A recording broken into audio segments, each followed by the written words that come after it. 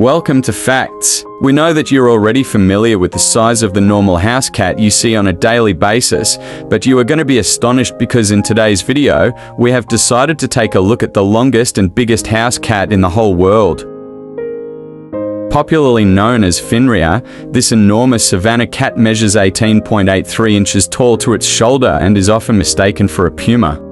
Before we continue, we plead with you to use this moment to support us by subscribing to our YouTube channel and also connect with us by following us on TikTok, Facebook and Instagram through the links in the description or via the handles we inscribed in the images.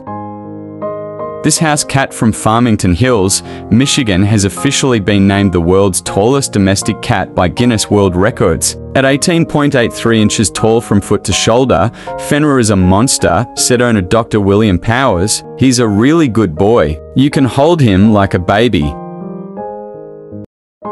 His name, FENRIR, comes from one of the name of Saturn's moons, but like most cats, he has plenty of family nicknames. FENRIR is an F2 savanna cat. These breed of cats are a hybrid between a domestic cat and a serval, a wild cat native to Africa, and F2 refers to the fact that he's from the second generation of his distinctly different parent types. FENRIR's height lets him do things other cats can't. He has the ability to simply stand on his hind legs and paw at a door handle until the door opens, and since he's a big eater, he tends to steal things off the countertop, says the owner.